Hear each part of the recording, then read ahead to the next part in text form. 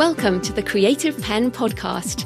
I'm Joanna Penn, thriller author and creative entrepreneur, bringing you interviews, inspiration and information on writing, publishing options and marketing ideas for your book.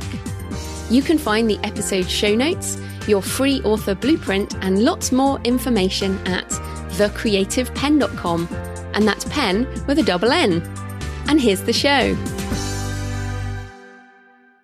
Hello creatives, I'm Joanna Penn, and this is episode number 623 of the podcast, and it is Sunday the 15th of May 2022 as I record this. On today's show, I talk to Derek Sivers about what writing means to him, what true independence might be as a creative, and his tips on selling digital and print direct, as well as thoughts on AI and emerging technologies as tools for the writer. Many of you might have read Derek's book, Anything You Want, and heard his story of growing CD Baby, the first company to help musicians sell their music directly to fans, which he sold in 2008. Since then, he's focused on writing and living in different countries, and we have a wide-ranging discussion around what he thinks about writing, publishing and self-publishing, and selling direct these days. So that's coming up in the interview section. So not really much going on in publishing or book marketing news, but in my personal update, I am in hand edits of how to write a novel, which I'm actually really happy with. Wrangling the chaos into a book is always fun. I love the editing phase. I'm really happy with this bit, and I'm certain this will be useful, at least to some people.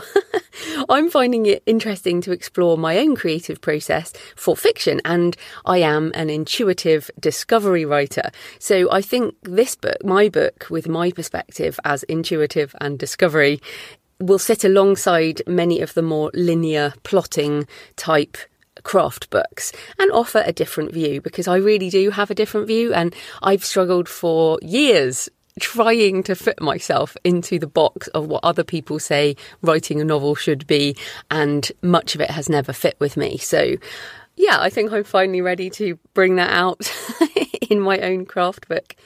I've also decided not to do a Kickstarter. So thanks to Holly Wharton, whose recent podcast episode on how to know when you're putting too much pressure on yourself helped me make this decision. And Holly's podcast is Into the Woods, and I'll link to that in the show notes, or you can just search for Holly Wharton, Worton, if you want to listen to Holly. Holly's been on the show before and also on Books and Travel, and we've been sort of friends for a while, and I listened to her show and I was like, that's exactly right. I've been putting too much pressure on myself. And again, I need to trust my intuition around what's right for me, and I've been really feeling like this is not right for me. I don't like hypey spike launches. One of the reasons I love being an indie is because we don't have to do hypey spike launches. And by necessity, Kickstarters are about pushing your energy into, one particular launch period. You have to promote them within this certain period, and then they're over. I much prefer evergreen promotions. I much prefer doing things in a more gentle manner. I've also been sick again. I got another head cold twice in a month. Neither of which was COVID. Again, surprise, there are lots of other viruses in the world other than COVID. I was in Arizona, I was travelling, and the dryness, I think, made a huge difference. My body does not like that dry. But so also I just think when you get sick a number of times, then your body is probably telling you something. So also, I wanted to mention Dan Ariely, who's like a behavioural scientist, behavioural social scientist, I guess.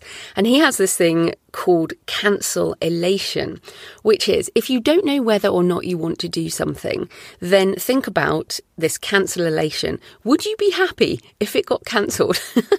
And when I thought about, should I just cancel this Kickstarter? I thought, I'm happy. I feel happy if I just cancelled it. So I was like, well, obviously that means I should. I'm really glad I investigated it fully, and I really did. I have a project plan, a multi-page project plan. I have a spreadsheet of costings, and I read books. Obviously, I interviewed Monica Leonel. I've got Brian Cohen coming on the show in the next month to give his tips and lessons learned from his recent Kickstarter. Thanks also to Guy Windsor, Kevin Partner, and Connor Whiteley, who gave me help with my plan. And I'm certainly not writing Kickstarter off for a future project. It's still something I might do, but not with this book, and not this summer, because it would have ended up being in the summer. I want to live more. I feel like I've been trying to cram in lots of living and lots of work post-pandemic once things have opened up, and I need to calm down a bit and think it's okay. We're hopefully, well, fingers crossed, we won't go back into lockdown. They won't shut down the world again. I don't have to cram everything into this period. I need to clear the space for some more creative work. And Derek talks about this as well. We talk about towards the end around his next project and sort of leaving space for what comes next. So yes, I need to fill my creative well, and I need to live more. And I also need to work on the books that are bubbling away for me rather than force a project. I'm still reflecting on the Creator Economy Expo in Arizona, the CEX conference I went to, and the changes I want to make. That will also take time. And I guess I allowed time for the conference, but I didn't allow time for what might come out of the conference. The Kickstarter was all sort of thought about before the conference, which now I'm rethinking what I want to do. I am doing a live event here in Bath on the 12th of June with my friend Orna Ross from the Alliance of Independent Authors on the creator economy, and I'm starting to speak on this topic. So preparing that material is helping me think about what I want to do as well. It's always good if you want to think about something is to teach it, because you have to get your thoughts in order.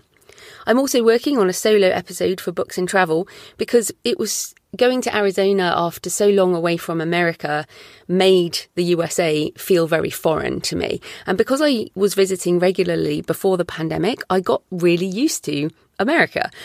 I know how it works. I've been going, my mum moved to the USA. She moved to Oregon and then lived in San Diego. So I've been going to the USA since I was sort of 18. So yeah, 25 years. Oh, wait, 30 years. Scary.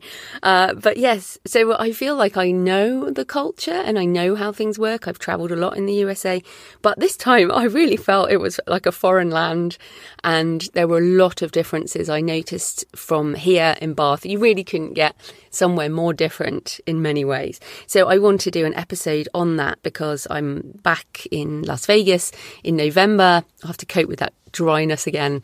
And also, where am I going? Colorado Springs in February for the Superstars of Writing conference.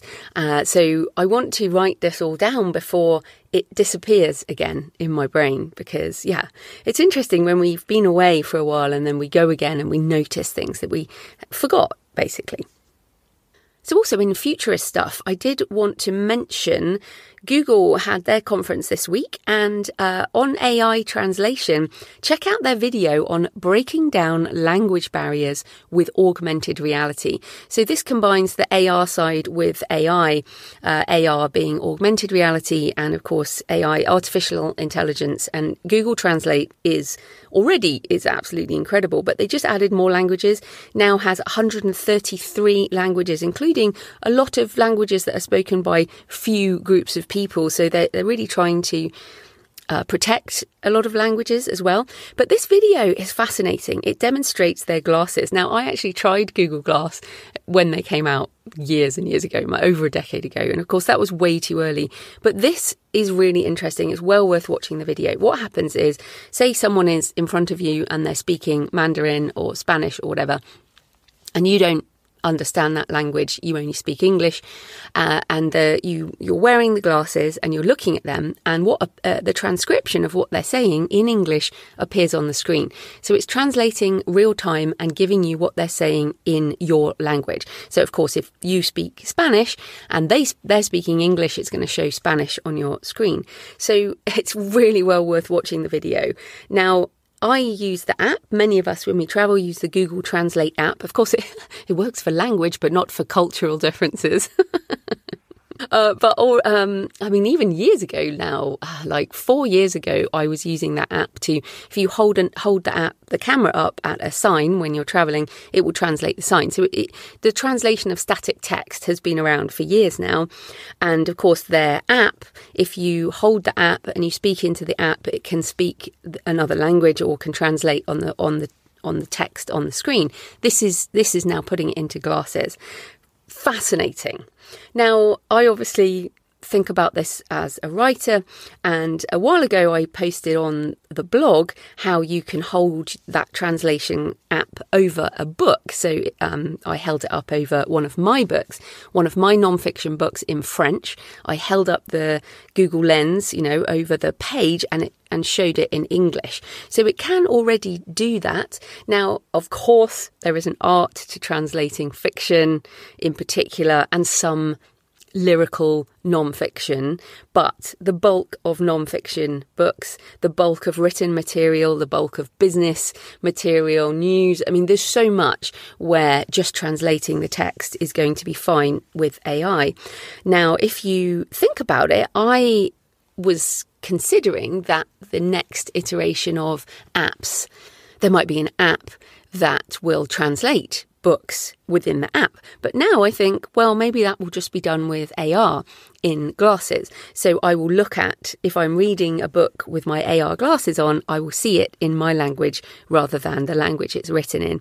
Why not? Since you can already do that with the app. So yeah, try it yourself. You can find a book online in another language, hold up your Google app and use the Google Lens or use Google Translate, and you'll be able to see it in another language, and then consider how much easier that will be to read in translation with AR glasses. So certainly interesting times for sure. And once again, like the AI narration, I'm not saying this is the end of translators either.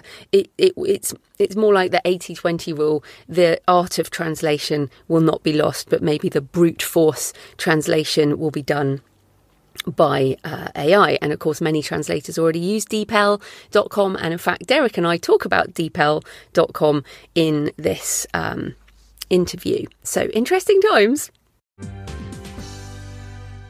So thanks for all your emails and tweets and comments this week. We had so many. You loved the discussion with Angie Marsons, and yeah, lots of you very happy to listen to her accent. And as I said to her, I think this is the thing in England, we have this class system where certain ways of speaking are judged in certain ways, but around the world people don't know about this, and I love Andy's accent. I think it was brilliant. So lots of people left comments and tweets. I'll just read a couple of them. Madeline left a comment. She said, "Great interview. I'm a huge fan of the Kim Stone series. I believe the books just keep getting better and better. A pair of old slippers is right. I look forward to settling in with every book. I go old school, paperback in hand, to see what Kim and her team are up to." So that was lovely. David Allen Pierce said, "I picked up Silent Scream because you were so personable. I've never read a crime thriller, so this will be interesting. Cool interview, learned a lot." So I love that, because obviously this podcast does sell a lot of non-fiction books for the guests who come on, but lovely to see that we're selling crime thrillers to new readers. Brilliant. And thanks to everyone who sent pictures this week. Just a couple. Jenny Roman sent a picture of out walking the dogs first thing this morning. Lovely leafy lane with trees and dogs. And thanks to Lisa M. Lilly, who sent me pictures from Père Lachaise Cemetery in Paris. She said, "Thought of you, so peaceful here. I'm full of new ideas for my latest mystery. I'd forgotten how wonderful travel is for that." And I love Père Lachaise. So jealous, Lisa. I'm going to have to just get on a train to Paris. I've been thinking about that for a while. Although, of course, as I said before, I have to stop just doing things because I think it's all going to be over again. I need to just calm down. There will be time. So remember, you can tweet me at The Creative Penn with a double N. Send me pictures of where you're listening, or you can always send me pictures of cemeteries. I always love that. Email me, Joanna at thecreativepenn.com, or leave a comment on the blog or the YouTube channel. I love to hear from you. It makes this more of a conversation. So this episode is sponsored by Kobo Writing Life, Kobo's free, fast and easy self-publishing platform. KWL was built by authors for authors, and their team of dedicated book lovers is always working hard to help you reach new readers around the world. Kobo's author-first approach is one of the reasons they developed a promotions tool. This is an easy and affordable way for you to market your book directly to Kobo readers. They offer lots of promotions that don't require you to drop your price because they know when you publish wide, it can be a pain to coordinate pricing across multiple retailers. Any promotions listed as a percentage off, for example, a 40% VIP sale, mean you don't have to change your price as the discount will be provided by promo code at checkout. If that sounds good to you, keep an eye out for percent off promotions and buy more, save more sales, where you can submit your titles and leave the rest to Kobo. And if you're taking part in a promotion, be sure to tell your readers about it. The promotions tool is updated on a weekly basis, so make sure you're taking a regular look to see what's on offer and if there's an opportunity that matches your books and marketing plans. If you're a KWL author and don't yet have access to the promotions tool, email the team at writinglife@kobo.com and they'll enable it for you. If you want to learn more about KWL, check out the Kobo Writing Life podcast, available wherever you are listening to this, and find them on social. You can create your free account today at kobo.com/writing life. And I should say, from a personal perspective, what I do is I have a reminder in my calendar that comes up every 3 weeks. Go into Kobo and apply for some promotions. Now, what I do is I just apply for everything I can, and what happens is some of them get approved, some of them don't, but I just keep on applying all the time. And I also find that box sets work really well at Kobo and are really good for these percentage offs and buy more, save more and all of that kind of thing. So definitely, if you publish direct on KWL, make sure you get that promotions tab. So this type of corporate sponsorship pays for the hosting, transcription and editing, but my time in creating the show and the extra in-between-episodes is sponsored by my wonderful patrons, some of whom have been supporting the show for years and months. You are amazing. Truly, I know these are difficult times and I appreciate the support. No new patrons this week, but thanks to everyone who's already supporting the show. You can support the show and you'll get the extra Q&A, which I will be recording this week, where I answer your questions on writing, publishing, personal things, book marketing, business, and of course the futurist stuff. I answer questions on that too. You'll be able to do that if you support the show at patreon.com, patreon.com/The Creative Penn. Right, let's get into the interview with Derek. Derek Sivers is the author of 4 non-fiction books, as well as a musician, entrepreneur, and book publisher. His latest book is How to Live: 27 Conflicting Answers and One Weird Conclusion. So welcome to the show, Derek. Thanks, Joanna. I'm excited to talk to you today. So my first question is, you are a multi-passionate creator and your bio says, I'm ambitiously focused on creating. So what part does writing play in your creative life and your business these days? Okay, well, first, I feel like I should preface this to say that your listeners should know that I'm not doing any of this for the money. Like, my current cost of living is paid for by things I've done in the past. So all of the writing and everything I'm doing in relation to everything we're talking about today is not for the money. So filter my answers accordingly. If you're listening to this wondering, how to get rich or something, I will not be giving a formula for how to get rich because I'm doing this for other reasons. So what part does it play in my life? Mostly I'm trying to better understand the world, right? Like, I want to figure out life. I want to be smarter. I want to learn. I want insights into life. I want to work and live more effectively. So when I learn or invent an insight that feels useful to other people, not just me, then I feel like I should share it with the world for a few reasons. I think for one is generosity.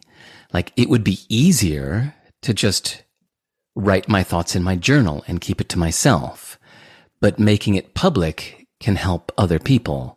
So it's for the greater good, right? But it also helps retention.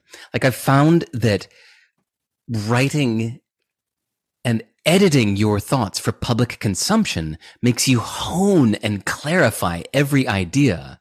And then whatever makes an idea easy to spread also makes it easier to remember, right? Like the easier it is to remember, the more likely you are to internalize it and let it guide your daily actions out in the real world, right? Mm-hmm. So I write for my own retention, and I post things publicly because I find that people's feedback can improve my thinking, right? Like when I post an idea, and I say idea because I try to post things in little itty bitty bite sizes so that we can shine a spotlight on each idea. And I'd be happy to talk more about that later, but that's a tangent.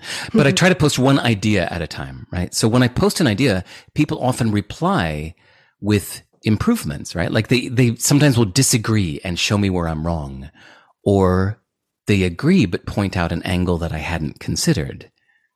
So that improves my own thinking of my own ideas. Sometimes I feel like an idea is finished and I post it to the world and people go, and I realize it's not finished, right? So I also write publicly as an ego boost. right? And no, but absolutely. Yeah. Right. We say ego boost like it's a bad thing, but guess what? It's fuel.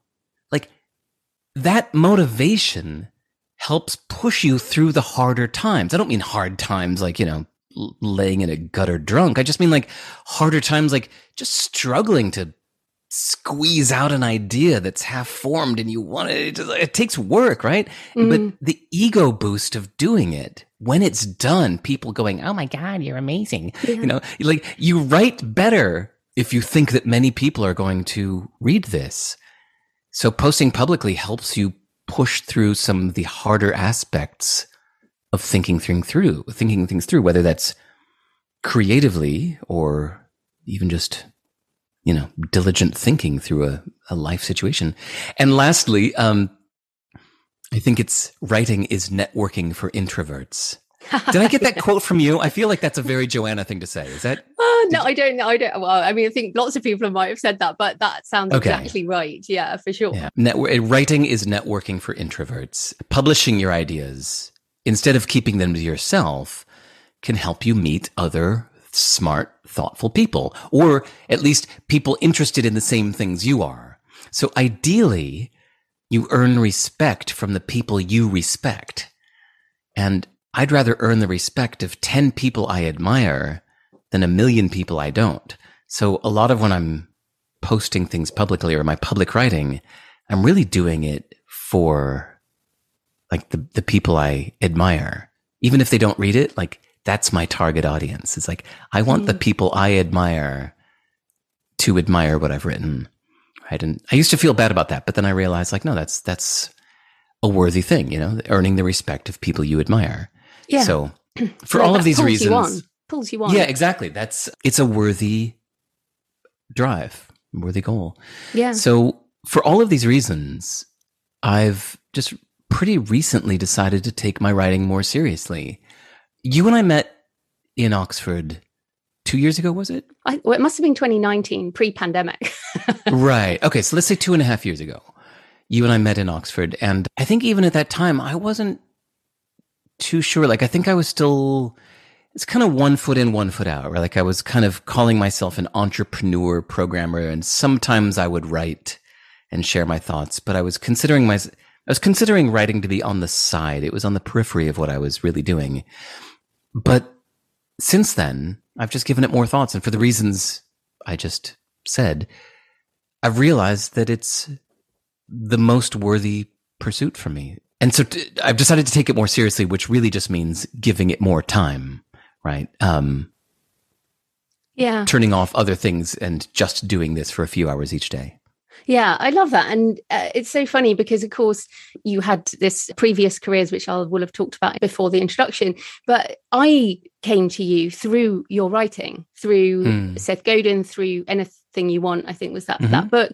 And so that's how I came to you. And so, as you said, sort of connecting with introverts, I connected with your mind through your writing. And a lot of people, and that's almost how I think about it. It's almost telepathy. It's like, this is my thoughts, and it connects with you through time, through space, through, and we're never going to talk about all the things that we write about, but it's like, it's magic. And I love that you mentioned ego too, because I feel this is the difference, because not anyone, but writing in your journal is one thing, but we publish because we want other people to read our work. And publishing is a fascinating thing. And you've got a really interesting publishing history, because you've worked with publishing companies, and then you got the rights back for Anything You Want, I think, and you are doing some really interesting stuff. So what are your thoughts on publishing these days, having tried different methods, although I think you're pretty much unemployable by anyone else? Which probably shapes your decisions. Okay, well, first, I often think in terms of what's best for the world, right? Like for the greater good. So, for example, like I think decentralization is good. Amazon should not be the only bookstore. And decentralization will always be an uphill battle. But to me, that's a battle that is worth fighting for me. For some people, they don't feel it's worth fighting. For me, I'm willing to fight the decentralization battle, right? So if you're an author that has fans, you should send your fans anywhere but Amazon. Like whether that's a small independent bookshop or selling directly, you can help be the change to help show people that there are other ways to buy books besides Amazon and Audible, right?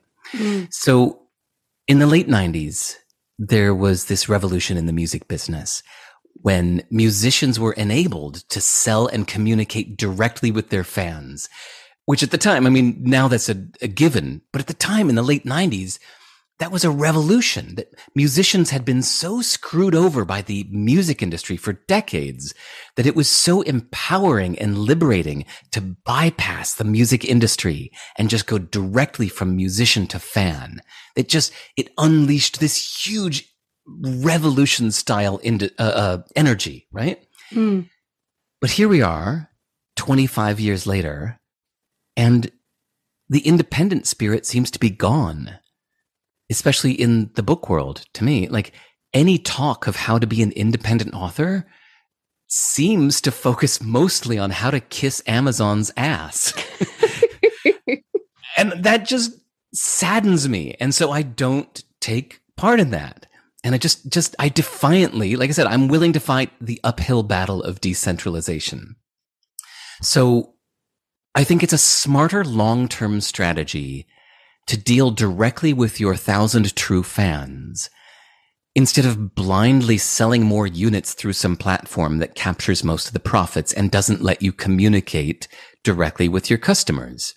When I used to run CD Baby, I had some clients that were formerly rock stars, and they told me that it meant more to them emotionally to sell 1,000 albums through me, like 1,000 sales, 1,000 CDs sold through me, and get the direct contact information for their fans. Because that's how my old company CD Baby used to work. Every time you would sell something through CD Baby, I'd say, hey, here's who bought your CD today. Here's Joanna Penn in Bath, and here's her email address.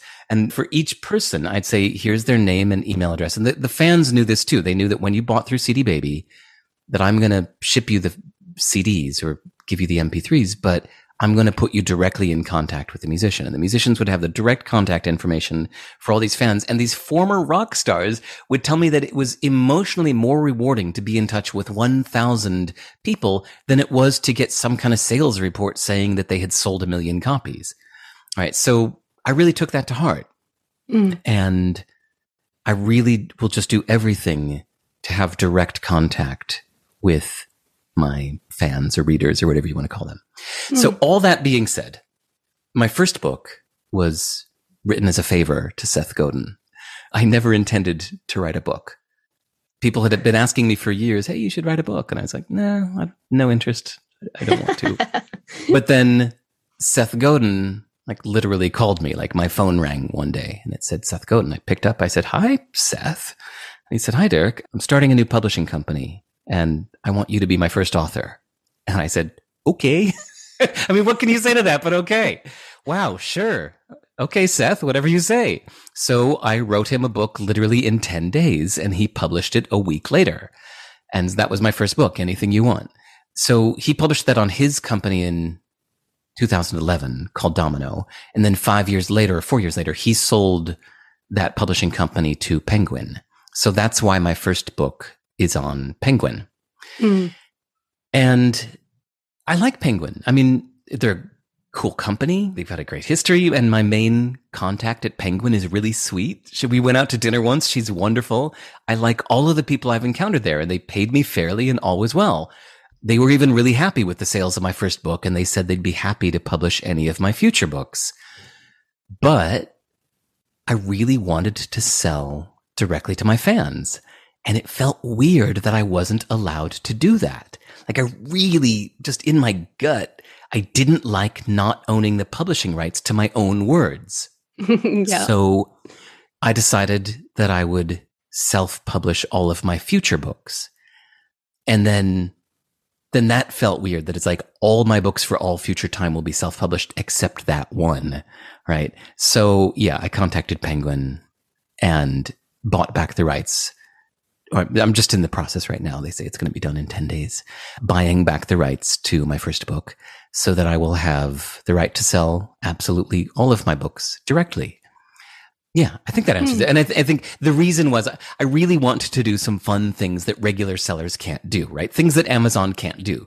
Like I really like to personalize my ebooks and audiobooks. I like to sell at a weird price. Like I have this pricing strategy that I like, even though it's weird, which is $19 for the first book, but $4 for each additional book after that. So like kind of pricing them to like share. A loyalty thing. Yeah. And I like that. It encourages people to buy 10 or 20 or 30 copies or, well, anyway, I like selling my digital files for a flat $15 to say, okay, for $15, you get access to all digital formats for all future time, even formats that haven't been invented yet. You got them. You pay me $15 now. All digital files are yours forever. I like to sell autographed books, which is an idea I got from you. I had never considered that, but sitting at a table on a sidewalk in Oxford, you said I should autograph them. And I think I sneered, thought that sounded horrible. But then I thought about it and thought, okay, Joe is right. I should do that. And then I like to say yes to translations. I like to own the translations. But mostly...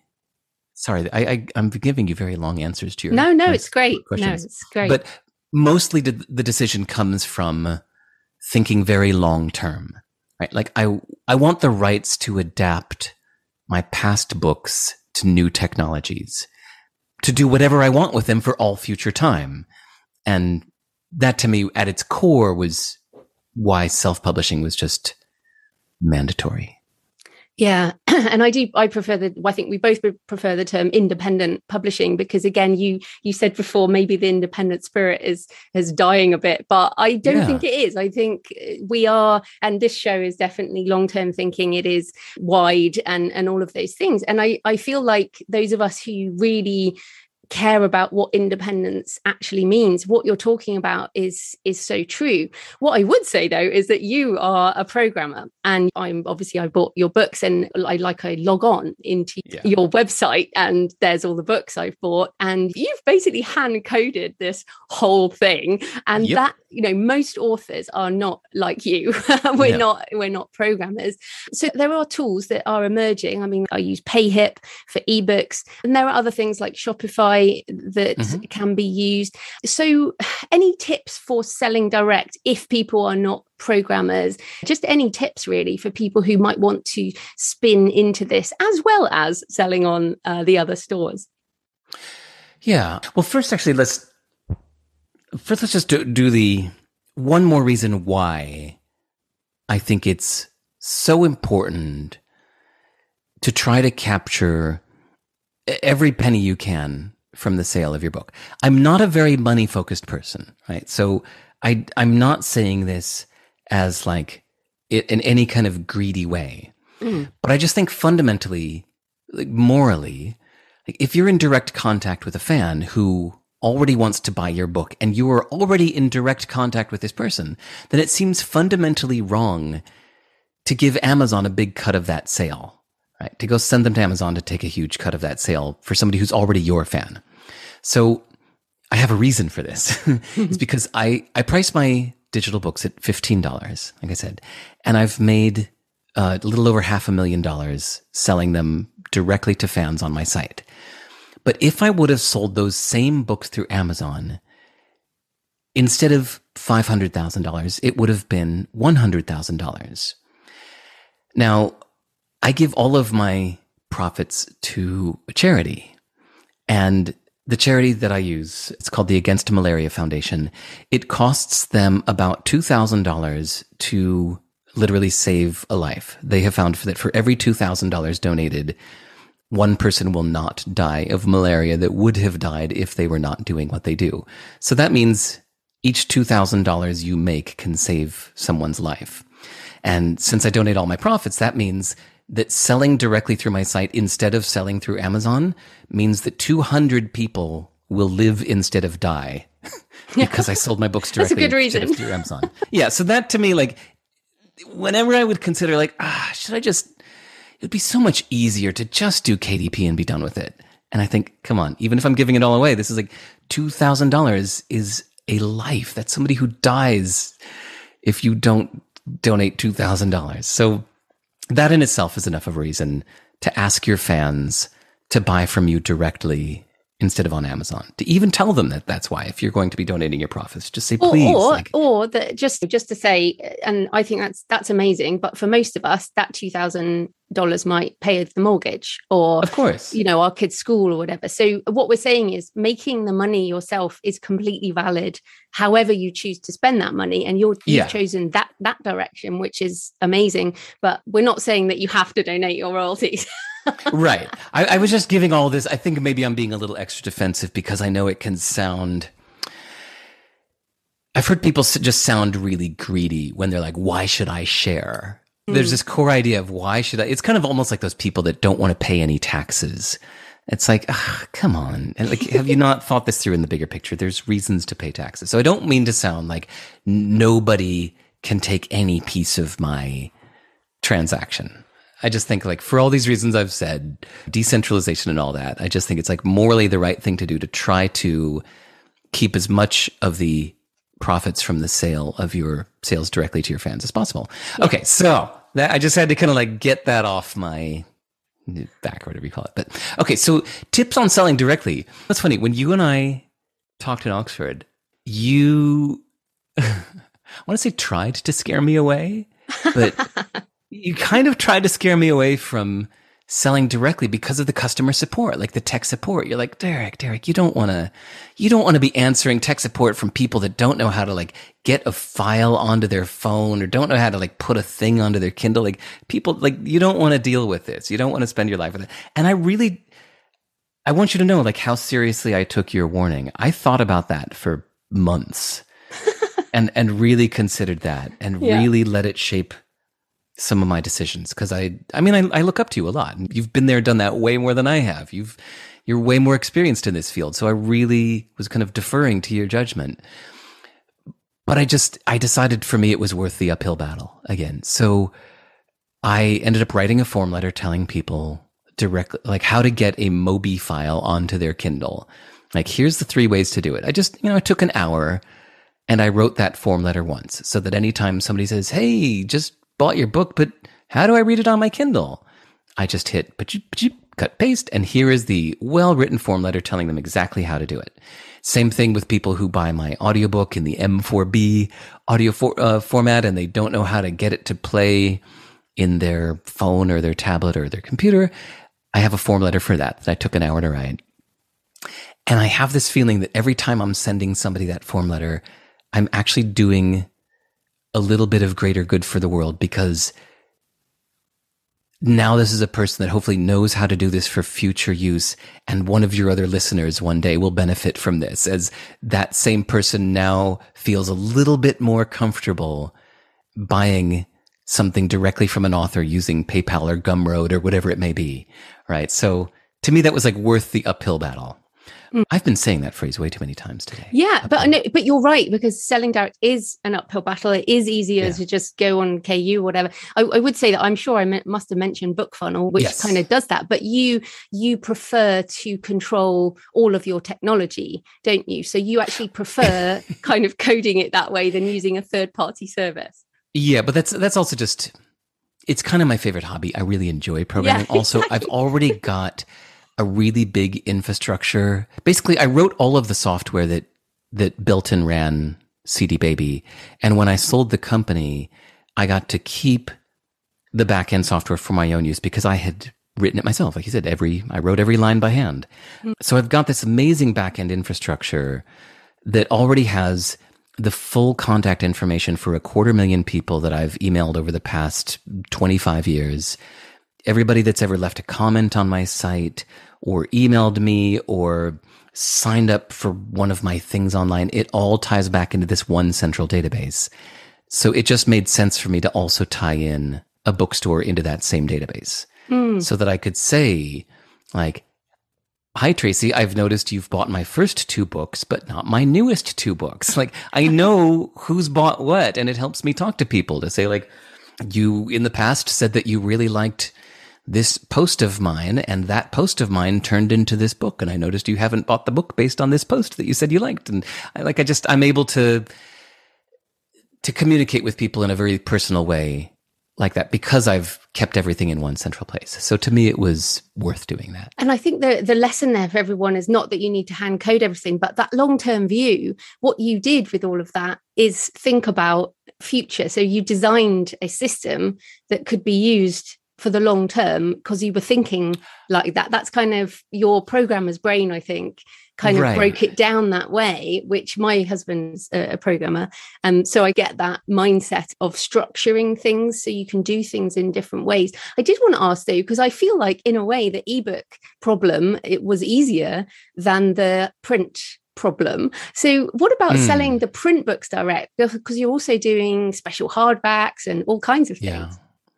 Yeah, that, luckily, one of my best friends is a paper book nerd. Her name is Saya Lee Wood, and she is brilliant. In fact, you know what? I'm going to straight up give a plug. She is really like an independent book producer now. Her first name is Korean, so it's spelled strangely. It's Saeah.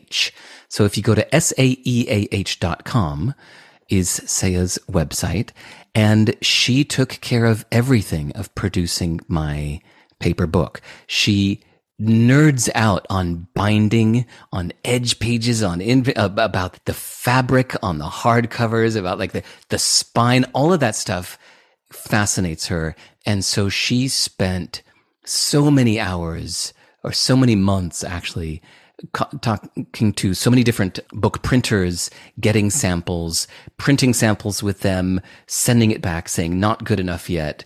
And after months and months and months of back and forth, she produced the beautiful hardcovers that you can get through me. And she has her own warehouse in North Carolina, USA, where she ships all of the books from. So she has all of my books in a big barn on the East Coast of the US, and anybody who orders a paper book through me, it gets a little message sent to Saya to send them to where. So that was worth the effort to me because I really wanted beautiful linen hardcover books.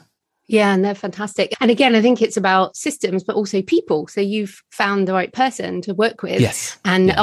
I'm kind of going this way now. And also there is drop shipping. You can now sell direct, but then drop ship a print on demand book, which is, and this is kind of the first, I think this is really emerging now. So you can still sell direct, but you don't have to have a warehouse full. And of course, the upfront printing cost is often a problem. So this is what I'm looking at now is, okay, I can sell direct print and drop ship at the same time, which is just fantastic. Yeah. So I think time moves on and these problems, companies emerge and people emerge to solve these problems, don't they?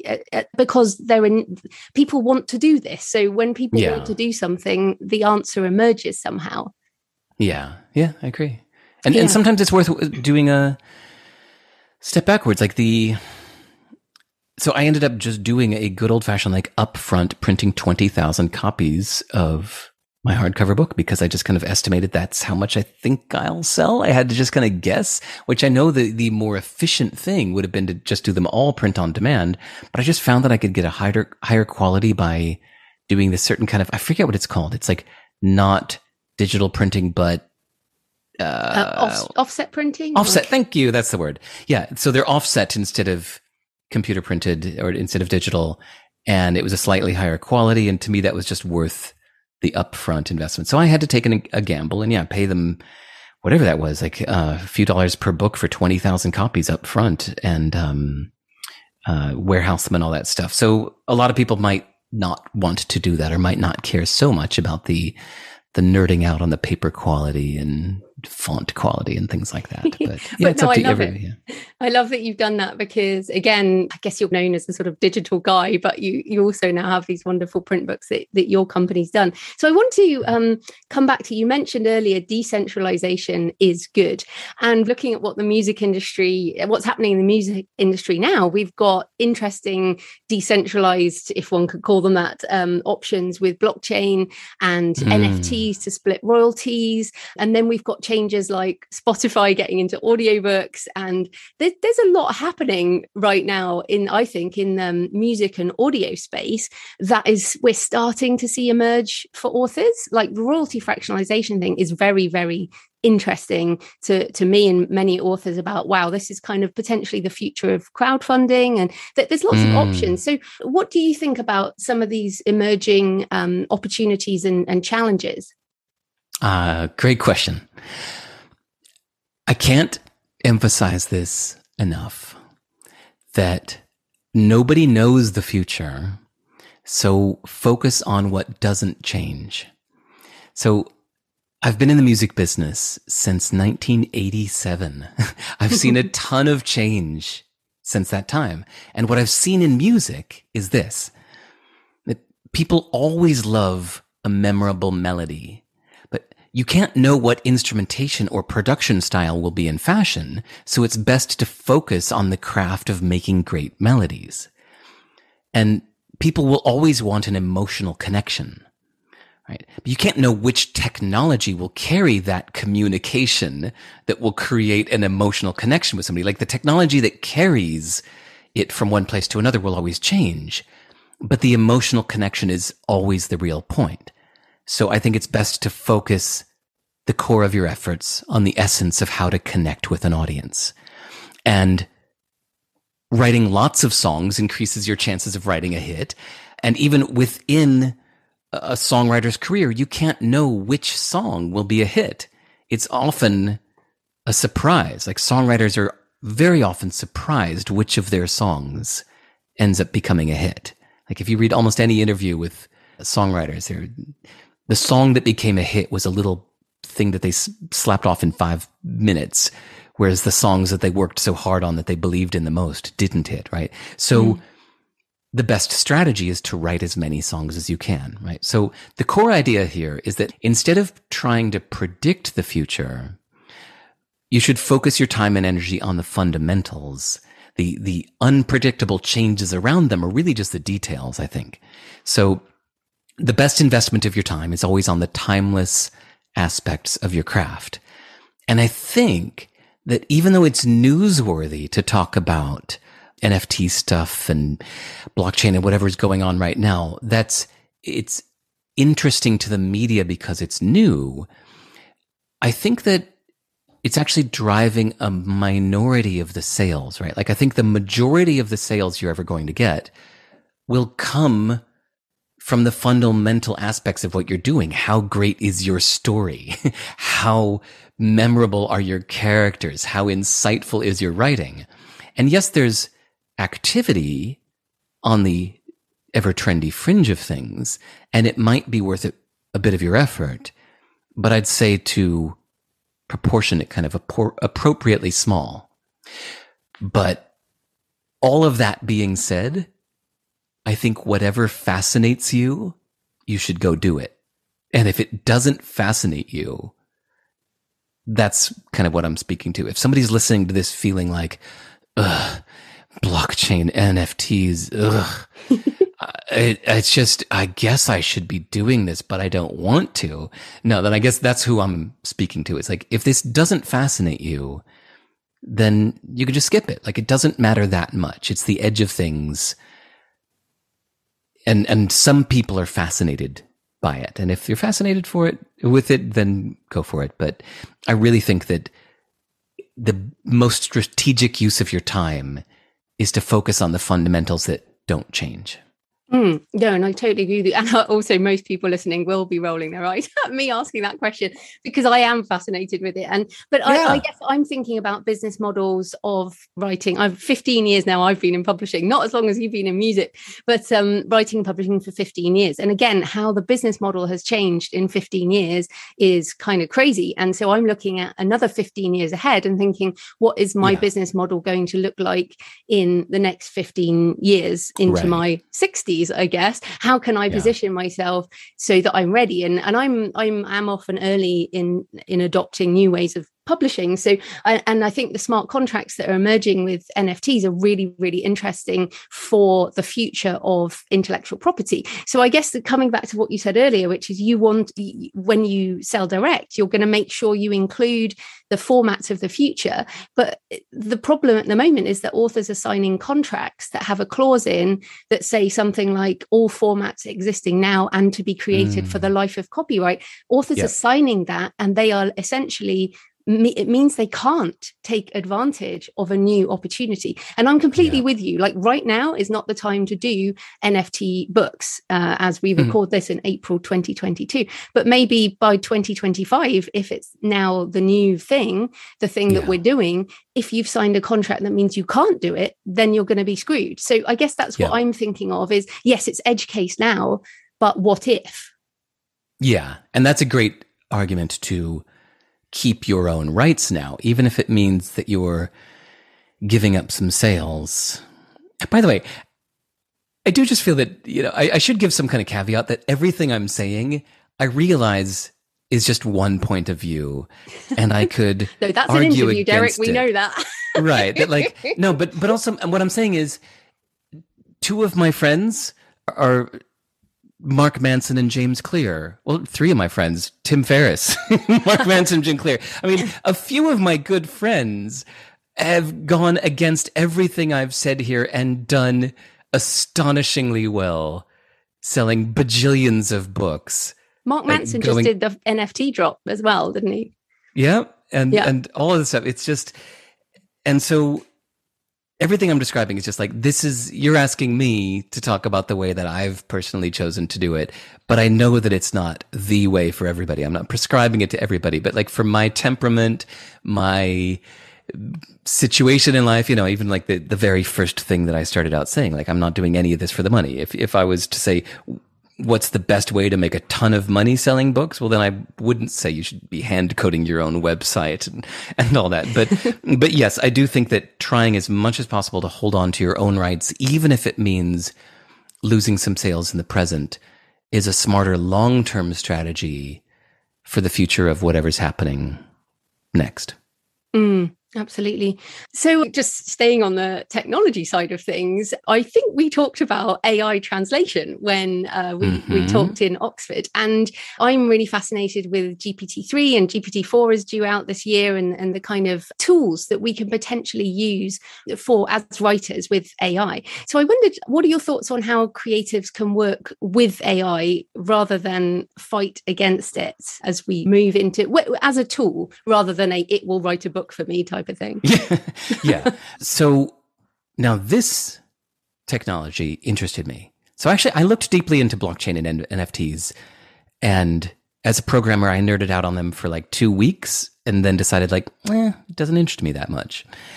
But GPT-3, I also really nerded out on. I contacted the company that makes it, OpenAI. OpenAI, yeah. And I got an account with them.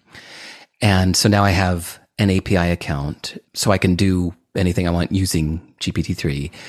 And so I wrote some programs to use their API. And then even then I got interested enough that I paid like a consultant that was a hardcore expert of GPT-3 in particular. And I worked with him for 2 weeks to help understand it even better. He showed me how to do even more than I realized was possible. And yet, after all that, I can say that I know it quite well. I don't think it's a threat at all. Like, I think nobody listening to this show should feel that GPT anything or AI anything is going to be taking your job away from you, or, it's never going to be your competition. I shouldn't say never. But I found that, so GPT-3 can wonderfully complete a sentence for you. It can complete a paragraph for you, but more words was never the point, right? To be a great writer, we need more insights, more emotional connection. We need more wow, not more words. So I found that you can use GPT-3 to finish sentences when you don't know how to finish it. This was one of my favorite usages of it, is when I was still, what do you call that, ideating, when I was coming up with ideas, when I wasn't quite sure how to complete a thought. Like, I had the beginning of a thought, but it's like, I don't know where to take this. I would plug it into GPT-3 and I'd say, give me 20 different endings to this sentence or this paragraph. And I'd say, go. And it would return 20 different replies. And I would read through them for inspiration. And most of them were worthless. But occasionally I would get an idea from GPT-3's strange completion of my sentence, right? But it's not that different from asking strangers on the street, right? Like, how would you finish this thought? Because ideas can come from anywhere, right? Like, you can get an idea from a song or an advertisement on a bus or a overheard snippet of conversation. So you can get great ideas from GPT-3's auto-generated stuff. So I would highly recommend it for that. If you can get an account with GPT-3 or find some way to use their API to let it complete your sentences or paragraphs that you are stuck on, it's wonderful.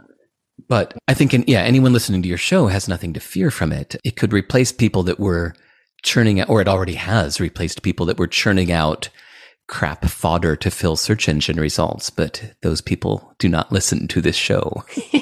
Hopefully not. No. And also marketing copy. Jasper, I think, is now using that to put out marketing and add text and things like that, which is an interesting use case. Just before we talk about the translation on GPT-3, people listening, I've had Amit from Pseudo-Write, and Pseudo-Write is like a front end on GPT-3. So again, to use the API, you have to be quite technical, but Pseudo-Write is like a front end. And I feel, when you said strange, I was like, that's exactly right. I feel that my Pseudo-Write is like a strange co-pilot that comes up with things that actually make me laugh sometimes. I'm like, that is just ridiculous. But I don't laugh when sometimes I do, sitting on my own writing, but mainly it's like, wow, it just comes up with stuff that makes me think in a different way. It's like, I know it's not a mind, but it comes up with things that are like different than what I would have come up with. And that's why I like to use it too. But I completely agree with you. It's a massively powerful tool, but you have to drive it. You have to prompt it. Yeah. And that's the key, right? It doesn't just do it on its own.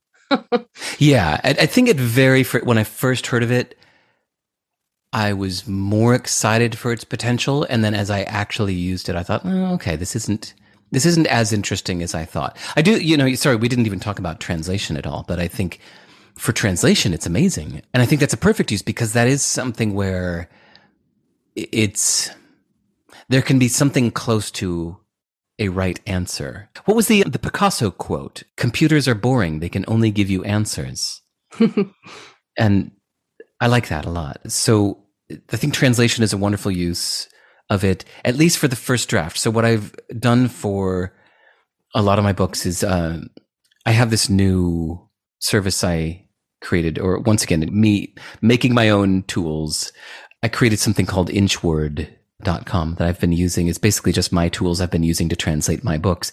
And I break down all of my books into per sentence. So every single sentence has its own entry in the database, and then they get merged together into the template to make the layout of the article or the book.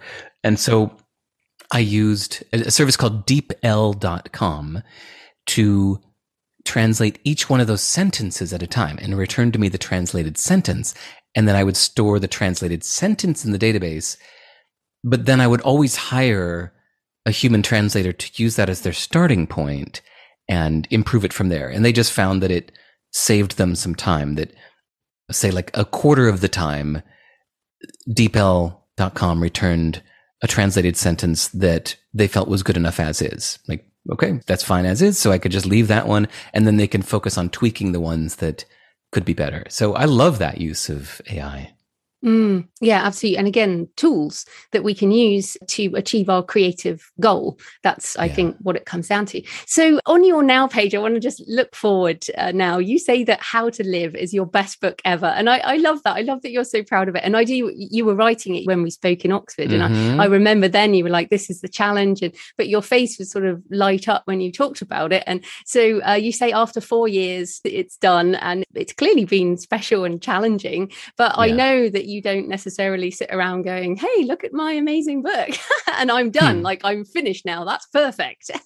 So what are you doing next? What are you excited about creating next? Or are you just going to rest on your laurels for a while? Yeah.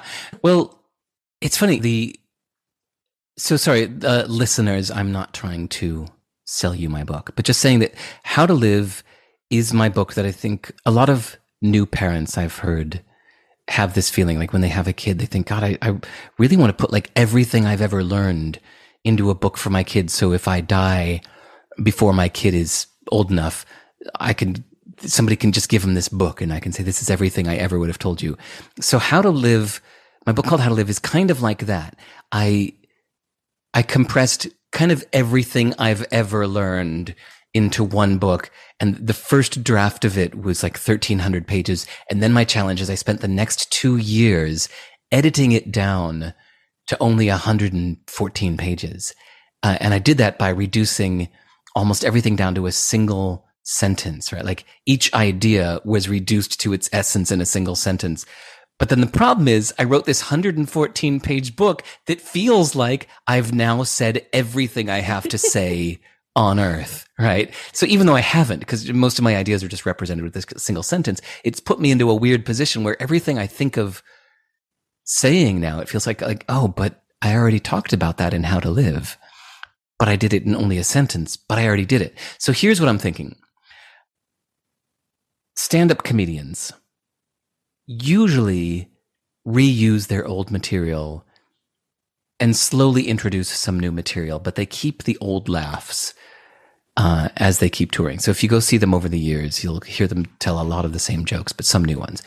But just a few of the most brilliant stand-up comedians challenge themselves to come up with all new material every year. It's a massive challenge, and only a few have ever done it.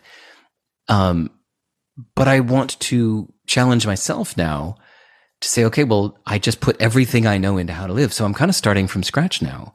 It's time for me to generate new thoughts, lateral thinking, discovery, learning more, sharing more. Not just new material for books. The book is not the point. It's really more about new insights into life to say, okay, well, that's everything I've learned before How to Live got put into my book called How to Live. And now everything I do next will only be the stuff that I learn after that. So it's really about challenging myself to learn more. And didn't you just say that you're now in a hardcore reading phase? Did you put that on your blog? Yeah. Well, it's not, I wouldn't say hardcore as much as I kind of stopped reading for a few years of How to Live because of the nature of that book where I was putting everything I'd learned into one book. So it's like, I don't want to learn something new right now. Otherwise, I'm going to have to add it to the book. The book's already long enough. So I had kind of stopped reading for a few years. So now I'm reading this backlog. I've got like 120 books queued up on my Kindle, books that I'd bought from the last few years but hadn't read yet. So I'm reading them all now. I'm putting aside a few hours a day to reading. And I think that to me is the way to get excited about the next thing. I've been listening to, we talked about it on the show. It's a book called The Genesis Machine by AIM. I know you don't want book recommendations, but it's about synthetic biology. Now, I have no background in biology, and this book it's a non-fiction book, but it's like science fiction because it's a topic I know nothing about. And I'm listening to it going, oh my goodness, I didn't know that. That's amazing. And it's so funny. And it's just like, wow, that just sets off all these fireworks. And that's kind of I don't know, that's how I feel when I'm excited about a topic. It's like fireworks in my brain. And then you never know how it's going to pop up again, right? So I imagine that's kind of where you're going, is where do the fireworks come up next for me? Yes. Yeah. I actually just last night started reading the essays and aphorisms of Arnold Schopenhauer. This German philosopher that I've heard of for years, never read his stuff. And I'm only like 10 pages in, and I'm like, ooh, this is good. Ooh. And today I'm still thinking about the 10 pages I read last night. So as for what's next to me, my challenge is to learn a lot more. So I will have more insights into life and maybe have something new to share with the world. Brilliant. So where can people find you and your books and your blog and everything you do online? Oh, just go to Amazon. Okay, sorry. My website is sive.rs. It's my last name, but with a dot in it. So yeah, sive.rs is my website, and everything's there. And really, honestly, part of the reason that I do interviews like this, instead of you and I just, talking at a cafe, is I really like the kind of people that listen to your show. So if you're somebody that listened all the way to the end of this interview, my email address is in a big font on my website. Just send me an email and say hello and introduce yourself. I actually really, really, really love meeting other writers, especially from around the world. It's like, there's a reason you're doing this podcast too. It's like meeting other writers. You have so much in common. It's such a great kindred feeling to talk about writing with people. So, indeed. Any other writers, please send me an email, say hello, let's connect. Brilliant. Well, thanks so much for your time, Derek. That was great. Thanks, Jonah. So I hope you found the interview with Derek interesting, and I highly recommend you follow his blog for interesting thoughts on different things. Also check out his store and his books and try his buying direct process, which I think is fantastic. And again, obviously, we're not expecting you to code your own. There are plenty of options and services to help you. But I also want to prove Derek wrong when he said the independent spirit seems to be gone, especially in the book world. No, we don't want that to happen. We want to bring it back. And as ever, this show focuses on wide publishing, multiple streams of income, and I have always sold direct. Since 2009, I have been selling direct. But I want to go even further into it, and more to come on that for me, and I hope our discussion inspired you too. So next week, it's back to the writing craft when I talk to Matt Bird about the secrets of character. In the meantime, happy writing, and I'll see you next time. Thanks for listening today. I hope you found it helpful. You might also like the backlist episodes and show notes available at thecreativepenn.com/podcast. You can also get your free author blueprint at thecreativepenn.com/blueprint. If you'd like to connect, you can tweet me at The Creative Penn or find me on Facebook at The Creative Penn. See you next time.